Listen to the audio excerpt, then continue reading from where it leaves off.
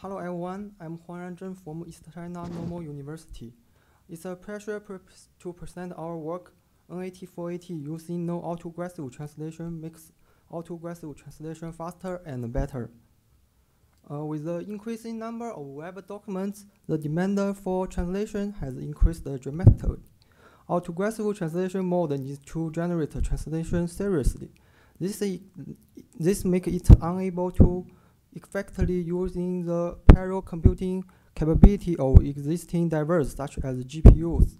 So its translation quality is good, but its inference speed is slow. Different from AT mode, the no autoregressive translation mode generates translation in parallel. Generally, it first predicts the length of the translations and then input the corresponding number of the tokens into the decoder and allowing it to predict the all tokens at the same time. NAT cannot explicitly model the left-to-right relationship between the translation tokens, so its translation quality is poor, but its inference speed is fast. So in this paper, our goal is to combining these two modes to build a better translation system which can translate faster and better. Although existing works show that NAT performs worse than AT, this is a corpus-level comparison.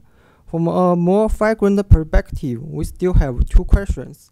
First, how similar are the translations generated by AT and NAT for the same source sentence? Second, do AT and NAT have their own strengths for different source sentences? Therefore, we conduct the experiments to compare these two modes at the sentence level. The table 1 shows the AT mode and the 2 NAT mode, as well as the performer of fusing the two. And the meaning of the max function is to select the higher blue score between AT and NAT as the final translations. As we can see, even GLAT, whose performer is far worse than AT, can still significantly improve the final translation quality by performing the max operation with the AT. This shows that there is a complementarity between AT and NAT.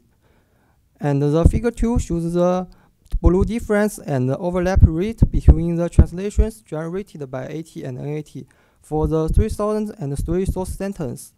And we can see from the figure, the blue part shows some sentences are translated better by AT mode, and some sentences are translated better by NAT mode, which further verifies the complementarity between AT and NAT. And the orange part shows that the overlap rate between most translations are very high, existing the 75%. This experiment results show that there is a complementarity and high similarity between the AT and NAT translations, which provide the possibility to merging these two modes. Therefore, we propose a simple and effective method called NAT4AT. Briefly, our method uses a NAT mode to generate an original translation in parallel, and then use an AT mode as a correction mode to revise errors in the original translation. And the left shows our algorithm flow, and the figure 3 shows an example of how NAT4AT works. I will introduce our work based on this example. In this example, our method first uses NAT mode to generate an original result based on this source input.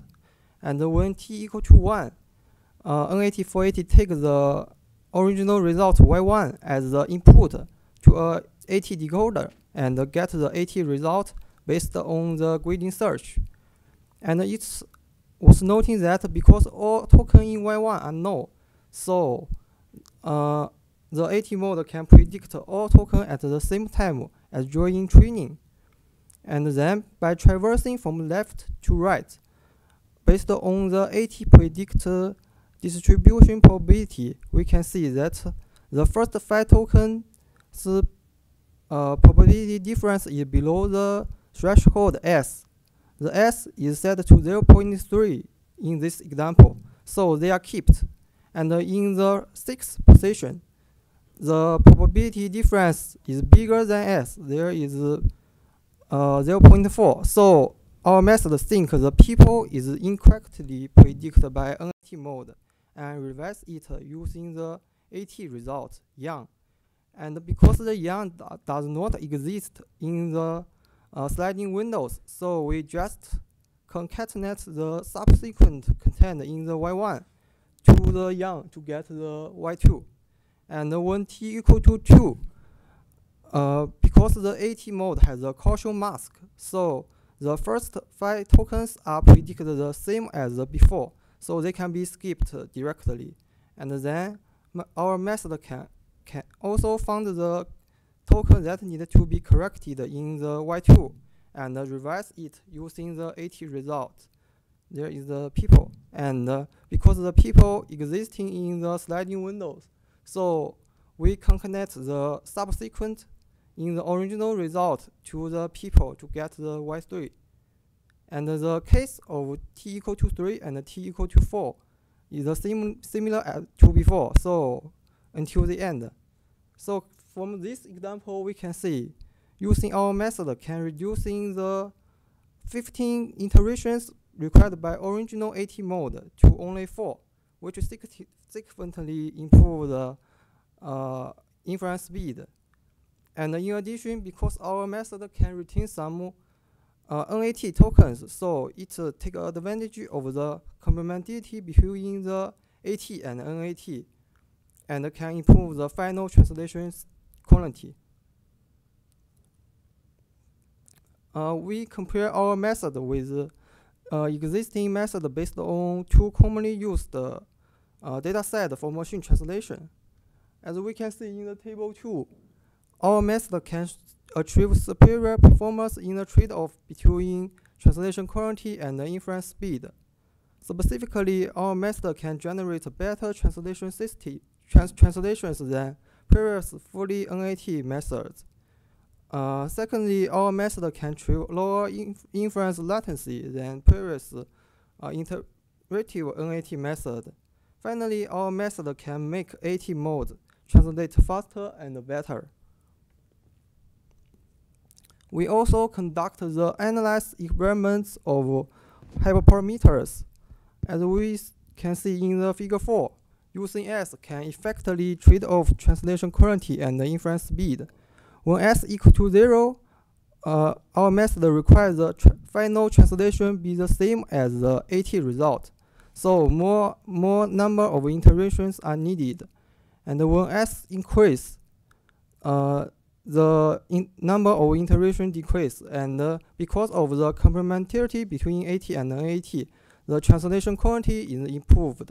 However, when S bigger than 0.4, our method may retain some worrying tokens predicted by NAT mode, so the performance is decreased. And the figure 5 shows our sliding window algorithm can significantly reduce the number of iterations. And we can see when W equal to 0, our method requires the AT and NAT translation be strictly aligned. So an average of 9.8 iterations are required during inference. However, when W equal to 2, our method allows a misalignment between AT and NAT, and significantly reduce the number of iterations.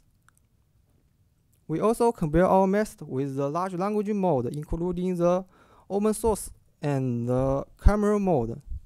As we can see, our method outperforms the open source LLMs in both translation quality and inference speed.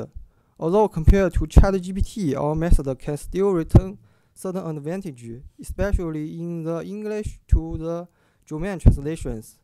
We can even choose better translation quality than ChatGPT. In conclusion, we propose a new decoding method called NAT4AT.